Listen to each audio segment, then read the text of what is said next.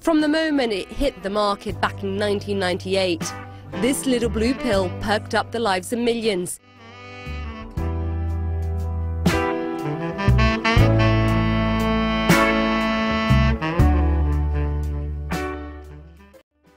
In 1989, sildenafil, a drug that selectively targets and powerfully inhibits the enzyme phosphodiesterase, is first synthesized and tested in Pfizer's UK laboratories. In 1991, the first trial of sildenafil for coronary heart disease shows it is ineffective, but penile erection is noticed as a side effect.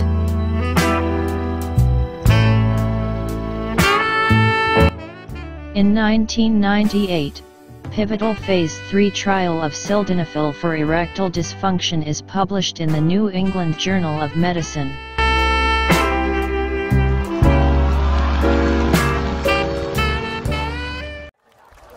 Viagra, the brand of Pfizer, was approved by the U.S. Food and Drug Administration (FDA) in March 1998. And the European Medicines Agency (EMA) also introduced Viagra, a product of Pfizer, in Europe, on September 1998 as the first oral treatment for men with erectile dysfunction.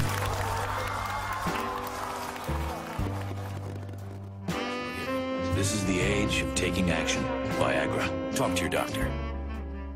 Viagra single packs, so guys with ED can take Viagra when they need it. By 1996, it was already well known that Pfizer was completing clinical studies that would allow it to launch Viagra in the United States.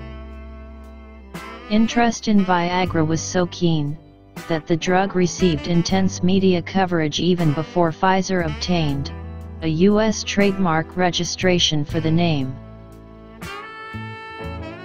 Pfizer filed its U.S. trade application for Viagra in the United States Patent and Trademark Office and got registration on June 2, 1998. By 1996, Pfizer decided that China would be an important market for the drug for getting trademark rights, because China has long been seen the land of copycats and counterfeit.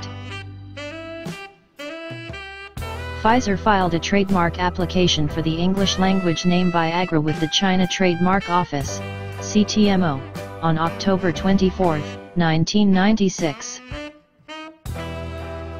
That was a major mistake made by the Pfizer in getting trademark of product in China. Pfizer actually failed to realize that because of the US media coverage of the launch of Viagra, in the mid to late 1990s, the Chinese media would not use the word Viagra. Chinese media and consumers will always use a Chinese transliteration of an English trademark, rather than the English word itself as per their culture. Chinese media and Chinese consumers gave Viagra a Chinese name, Waj, which was a transliteration of the English word.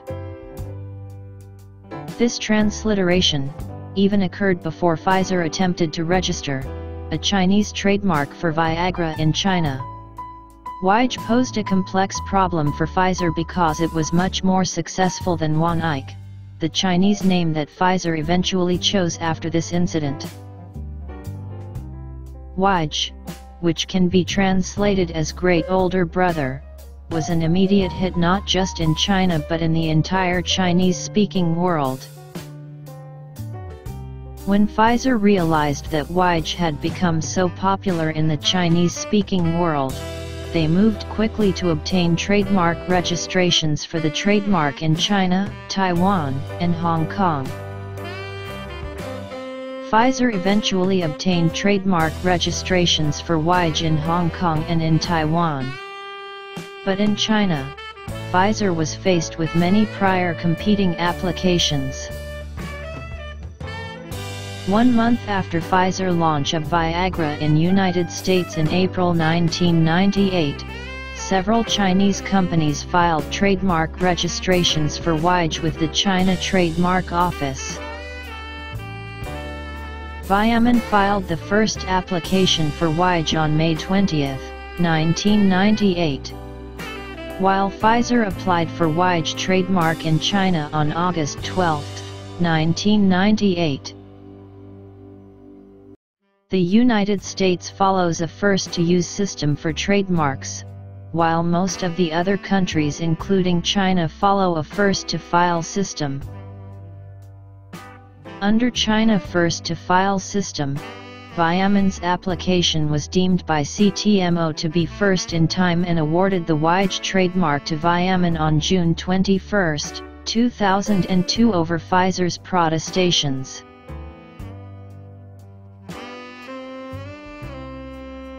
Pfizer, being aggrieved from decision of CTMO, filed an objection in the Trademark Review and Appeal Board within 15 days of the decision as per rules and regulation.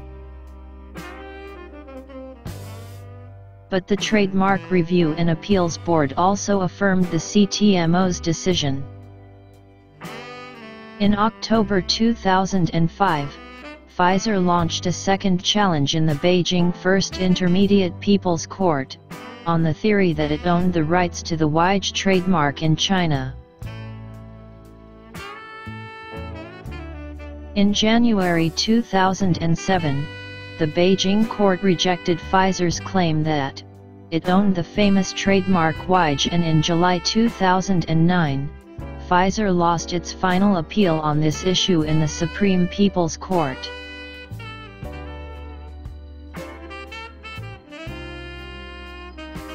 During the span of this legal battle of trademark rights between China and Pfizer, the winner or beneficials were the counterfeiters and pirates who take over the market of Viagra. Soon after Viagra became widely known in China, counterfeiters began to sell unauthorized versions of aphrodisiacs, under the Viagra label, all over China. Some counterfeits contain some sildenafil, the active ingredient in Viagra, while others contain traditional Chinese herbal medicines or no useful ingredients at all.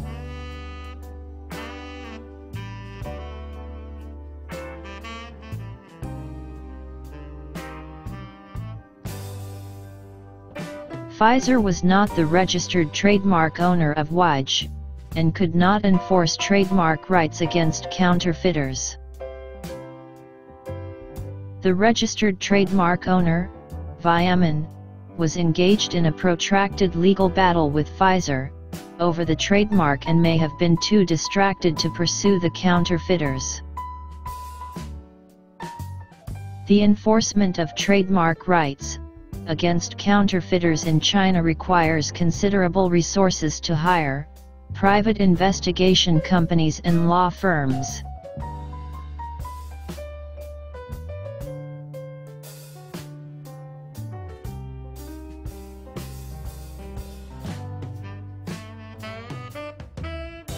Multinational companies must understand that China is a country where tradition, history, and culture have a stronger hold and influence than many other countries.